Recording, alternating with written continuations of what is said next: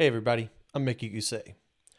So I'm coming back at you with another unscripted video because I'm trying to answer a question for someone on the GitHub community site. Now, if you've not been to the GitHub community site, github.community, it is a great place to go ask questions, answer other people's questions, and help the community in general.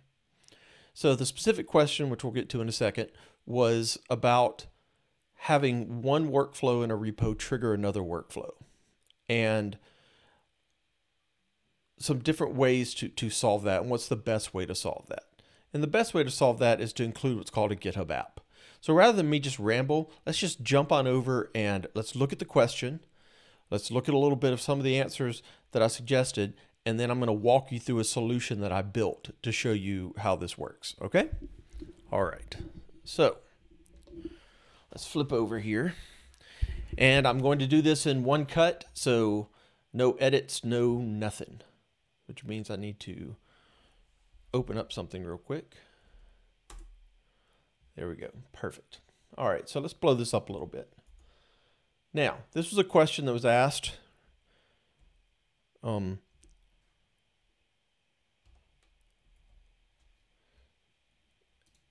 here in, if you go to github.community, it will take you to github.com/org/community discussions. And this was a specific question that was asked saying, hey, I'm trying to trigger a workflow after the creation of a new tag. So the first workflow triggers when a pull request is closed. Then and as part of that workflow, they create a tag and they push that tag to the repository. Then the second workflow they want to run because they pushed a tag to the repository.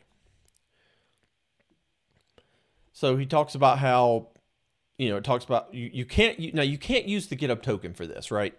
And that's intentional, because if the GitHub token that ran the first workflow could then kick off other workflows in that same repo, you could get yourself in an infinite loop. There's probably other reasons too, but that's one reason that I know of that you don't want to be able to do that. So instead, what you need to do is use a GitHub app or a personal access token to push the code, to push the tag back up into GitHub, which then will allow the workflow to trigger. So I mentioned that to him, that he's on the right track. Tell him to try it with a PAT and a personal access token. He says that he got it working with the PAT, but he couldn't seem to get it to work with the GitHub app. So you can read through all this if you want to, but I created a demo repo to see if I could either see what he was seeing or get this working. So I'm going to walk you through what I did in my demo repository to try to prove out a solution to this, and hopefully this will be helpful for the person that asked the question and for anyone else that might run into this some point in time in the future. So I created a public repository over here, of course, at github.com/DevOpsElvis, and I called the repository actions trigger on a new tag. So actions trigger on a new tag has two workflows in it. The first workflow is to create a tag when we close the PR. And if we look at this workflow, it's got a display name, create a tag, or tag on PR close. We are triggering whenever a pull request is closed, which is happening when it merges, and only against pull requests against the main branch. Perfect.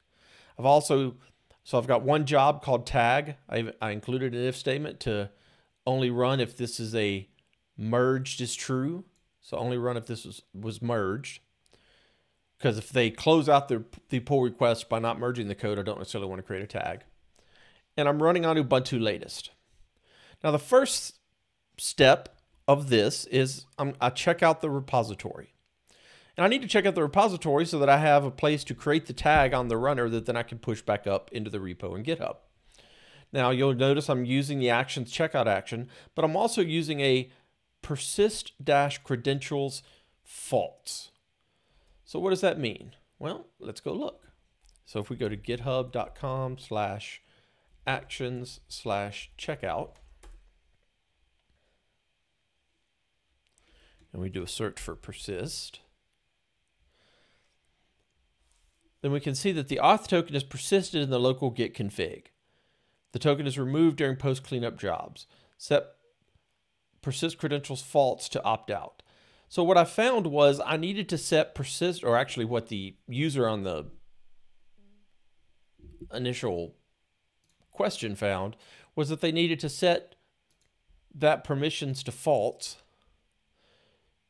in order to get it to work,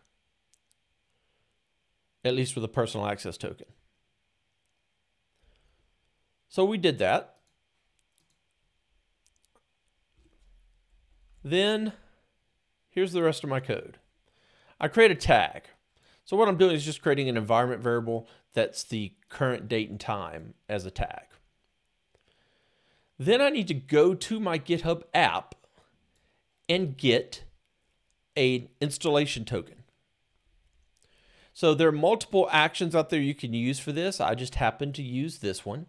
You'll notice that I give this app an ID, and this is expecting two values. It's expecting app ID and it's expecting private key.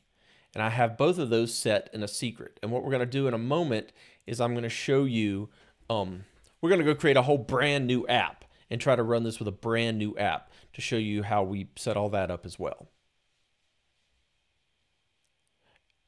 Then after and what this will create right here is it gives us a token back that we could use, like a personal access token. It's not really a personal access token. It's a GitHub app installation token, but it has the same, can do the same kind of things with it. And I've given that GitHub app enough rights on my repository to where it can be able to push tags. So then I have my final step here where I say create and push a tag. Now, first thing I do is I replace the GitHub_token in this step with the token that I used, steps auth, outputs token. Then I set up my git config and I set up to have my username and email. In this case, I'm just setting it to GitHub Actions bot. I'm echoing out my tag name to make sure it works. I'm creating a tag, and then I'm doing a push. And you can see in that push, I'm referencing, here's the output token to use to be able to push that code up. In fact, actually doing that, I probably don't even need this step, but we'll leave that step for completeness. It's not necessarily hurting anything. So this runs, when a PR is merged, it creates a tag, pushes the tag up using a token from a GitHub app. And then if we look at my tag push workflow, it runs whenever a new tag is pushed. And all I'm doing here is writing out hello world, and I'm also dumping out the GitHub context object in case I want to look at any information in the GitHub context object. Now, before I can run this, I do need to set an app ID secret and an app private key secret. So let's create a brand new GitHub app and walk through this process to do that.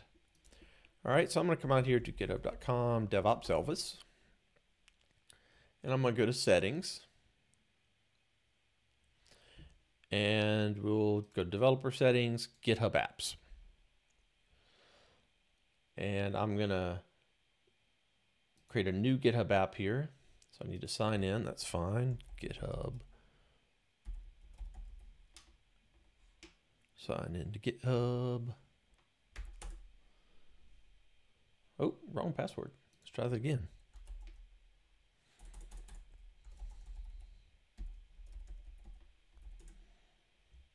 That's better. So we need to give our GitHub, first thing we're doing is creating the application.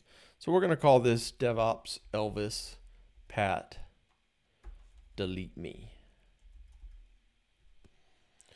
You need to give it a homepage URL. It doesn't really matter what you give it. I'm just going to say github.com. Not worried about expiration of user tokens. not using webhooks. But what I do need to specify on this app are the permissions that I want to give it. Repository permissions, org permissions, account permissions, enterprise permissions. In this case, I'm going to give it repository permissions, and the only permissions it really needs is read and write on contents. So we'll scroll down to the bottom, and I'm only going to allow it to be installed on the DevOps Elvis organization. So we're going to create this GitHub app. Now, creating this GitHub app, once you create it, we're on this page. Now, we've created the app. We haven't installed it yet, but we've created it. But what we're going to need from this app in order for us to be able to, give me one second here. In order for us to be able to access the app, we're going to need a couple of things. We're going to need to do the app ID or the client ID. It used to be you used app ID. Now you can use client ID, but in this case, the action I'm using still uses the app ID. So we're going to need the app ID. So I'm going to copy that over here so I have it. And then we're also going to need, all the way down here at the bottom, a private key. Now when I click this generate private key, it's going to generate a .pem file for us.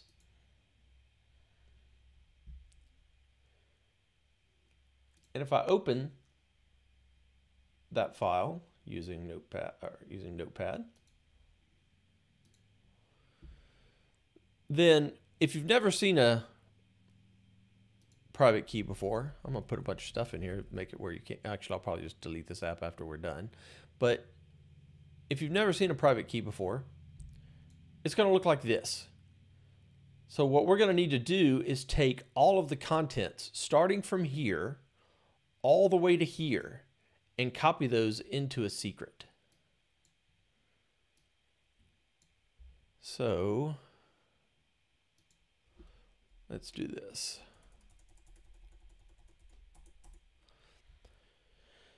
So we now have a private key and we have our app ID. But before we can do anything else with it, we need to install the actual application.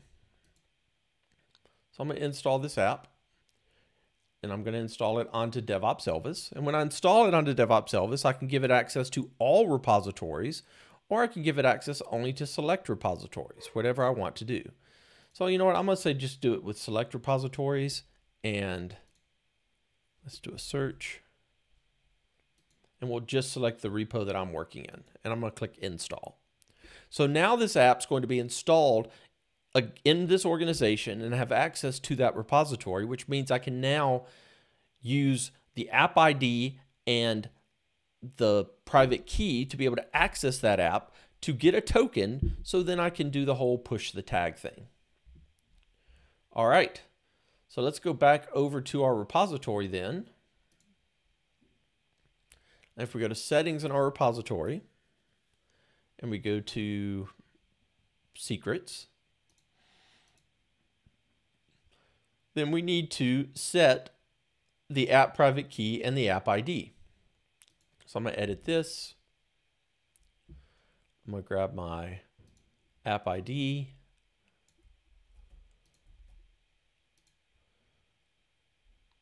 And then I'm going to edit this.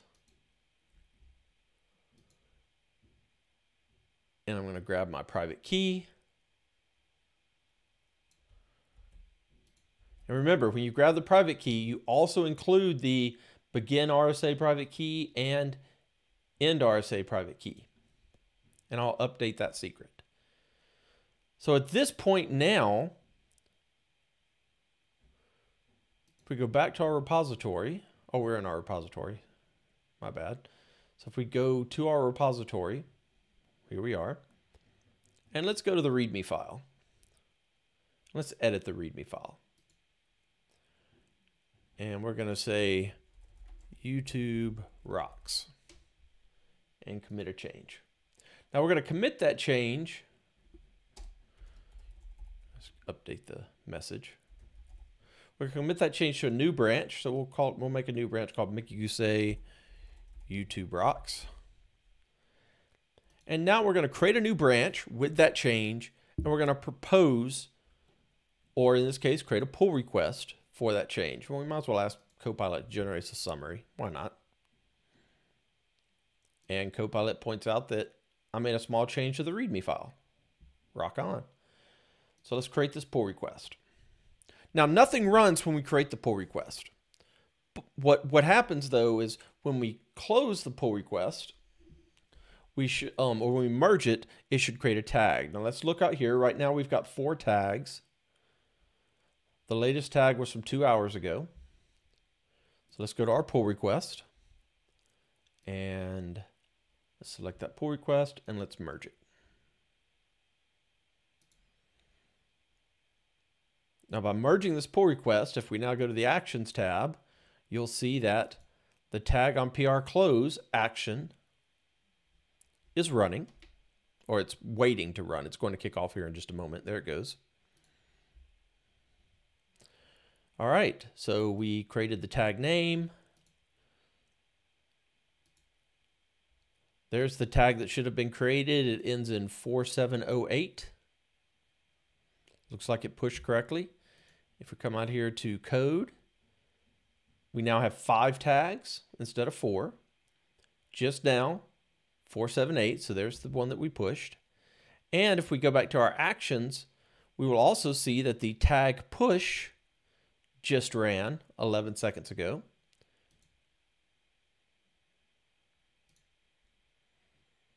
And of course it wrote out say hello. It also dumped out the GitHub context object.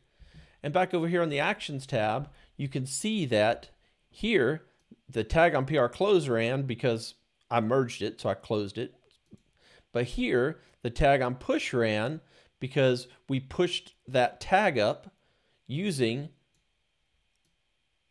well, that's not the easiest, that's an easier way to, oh, sorry about that. We pushed that tag up though, remember, using our app, which we named DevOps Elvis Pat Delete Me. So there you go. This is an example of how you could have one workflow trigger another workflow in the same repository. And in this specific example, we're wanting the second workflow to run when we push a tag. All right, so hopefully that was helpful. Hopefully that made sense. I'll link to the community issue. If you've got questions or comments, or hey, if you've got a better way even, go comment on that community issue, and also go look at some of the other questions that are out there in the community and see if you can provide an answer. Or if you have a question, put it out there. Heck, tag me in it if you want to, and then I'll get a notification and I'll come look at it and see what I can do to help. Thanks for watching.